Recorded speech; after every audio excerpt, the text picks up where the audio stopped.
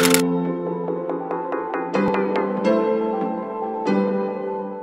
what's up guys?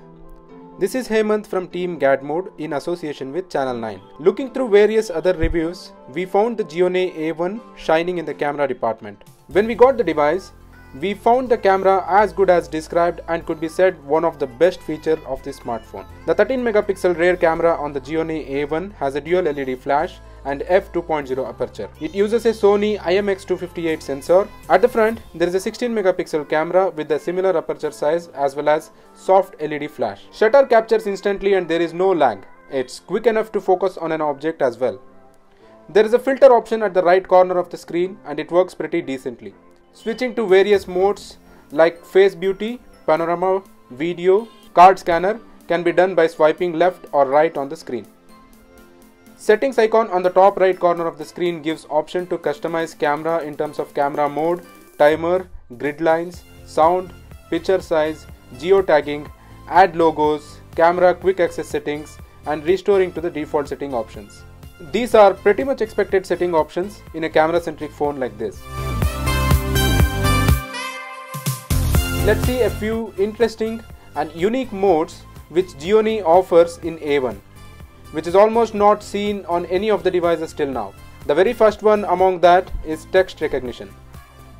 Capture any image which has text in it by going to this mode and camera detects the text most accurately and converts that image into a free text format.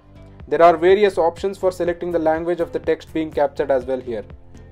We have tried this option and works accurately, and the added advantage to this feature is post capturing camera interface gives you an option to select the area for recognition, and upon selecting the area, camera processes the image and converts into free text, and it will also allow the user to edit or modify the text in the same interface and save it as a draft. The next wonderful mode is card reader.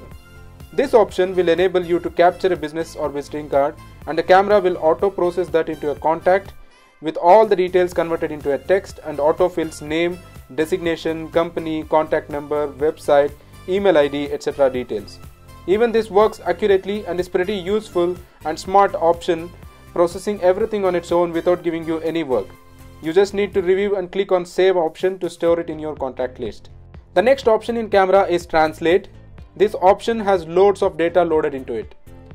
Select from a huge list of languages as input language and convert either a word or paragraph into different language. This process runs quick and provides you instant data. Basically, all these options are text recognition in an image and convert into a text format and process that into different formats. The camera app offers live filters as well as smoothing, whitening, slimming and eye enlarging features so you can beautify shots before they are taken. Selfies looked vibrant and detailed. The software tweaks were fun to use. HDR selfies tended to be better than regular ones. Low light results were also good, though the front camera tended to pick up noise when light was limited.